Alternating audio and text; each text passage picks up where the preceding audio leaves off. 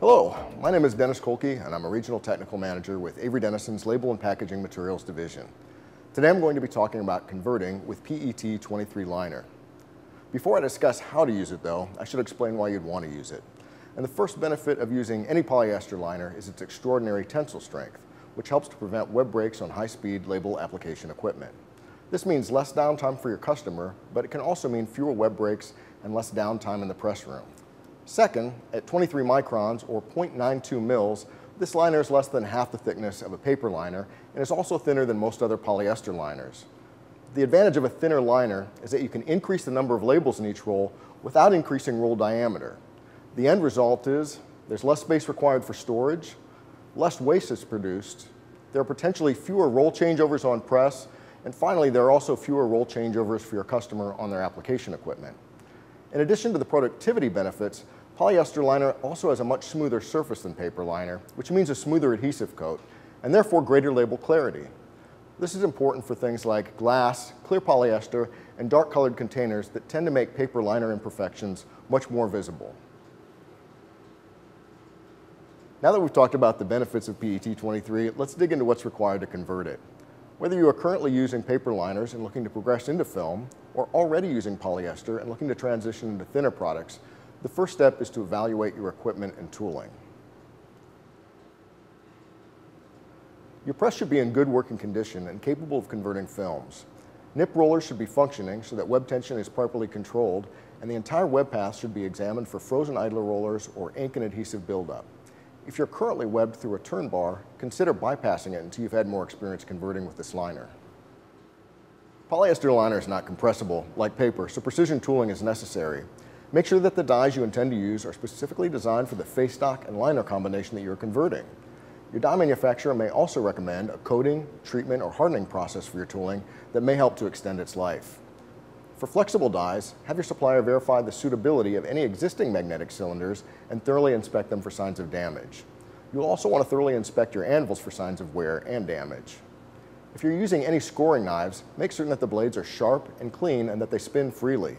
If you're having difficulty scoring the liner, using razor knives after matrix stripping also works well. The next step in preparation is making sure you can control the cutting process, so die pressure gauges are definitely recommended. First, they help to monitor the die throughout the run for pressure changes due to heat expansion. Expansion can change the die cut depth. Second, they help to monitor wear. It can be used as part of a preventative maintenance program so that you have an idea when the dies need to be replaced. The final step in preparation is making sure you have controls in place for the static electricity that film materials tend to generate. Static attracts debris from the air and floor around your press to the web, creating print defects. Static can also cause the web to wrap rollers in your press, resulting in print registration issues. This is particularly important when working with films, as you will also be using lower web tension in the press than you would for a paper liner. To control static and its effects, first, ensure that your press and all inline components like automatic unwind and rewind stations are properly grounded. Frequent shocks or sparks are funny, but also potentially dangerous and are an indicator of a problem. Second, consider installing static control bars before your first print station. If you're using web cleaning equipment, you may also want to investigate placing them before and after the web cleaning station so you don't redeposit debris after removing it. And third, make sure that the press room and especially the area around your press is clean. This is just good housekeeping, but it really does make a difference. Now that the press is prepared for running polyester liner, the next step is to start converting it. To prevent telescoped or dished rolls at the press unwind, try to keep unwind tension below 1 PLI, which is pounds per linear inch. Note that this is different from PSI, which is pounds per square inch.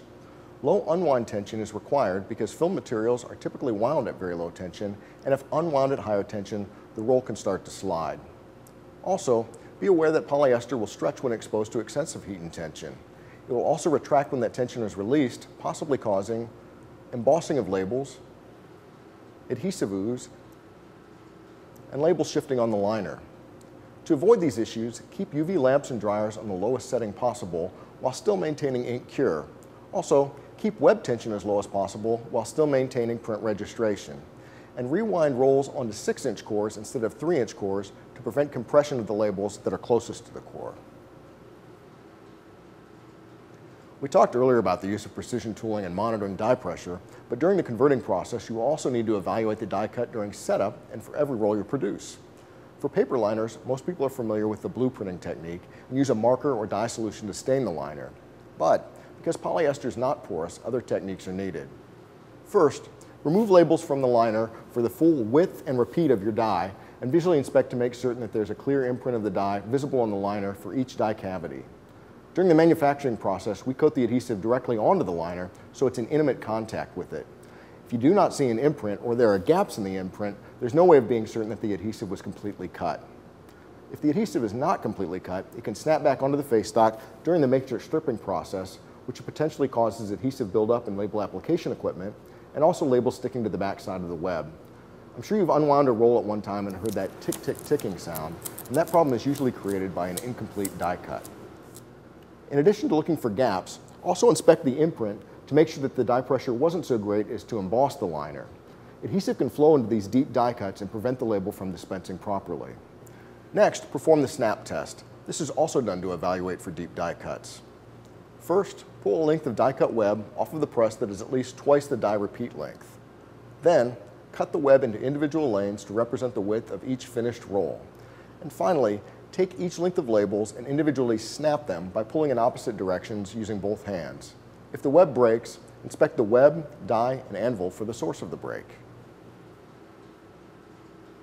Now that the converting process is complete, the best practice is to finish the rolls immediately. This is done to reduce the impact of web tension and heat from the press.